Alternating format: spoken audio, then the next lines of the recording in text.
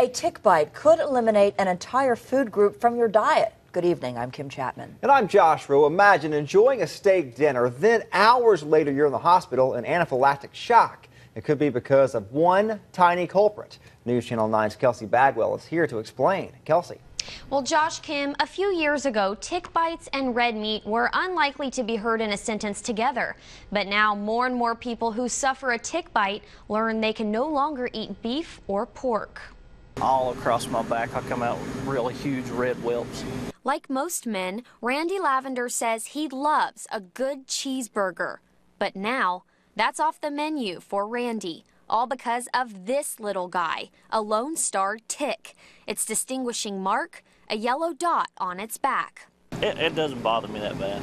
I mean, just, you know, not being a big steak eater to begin with, just the worst part's hamburgers, and then, of course, I can get by that. Doctors say they're seeing more and more patients like Randy. They come into the office after developing an allergic reaction, and they don't know why.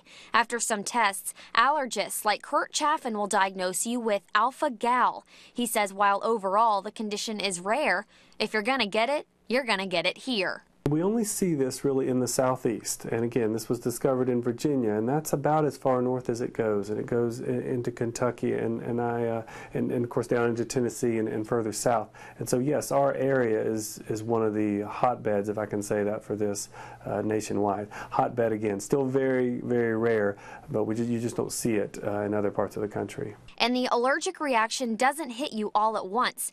Chaffin says it can take hours for your body to go into anaphylactic shock. Some patients even develop an allergic reaction to dairy. Doctors are just now finding out why the reaction occurs. There's a particular carbohydrate that you develop antibodies to. So after you get bitten by this tick, you then develop these antibodies, and it's the same antibody that can be found in these meats, and so that's where the connection is.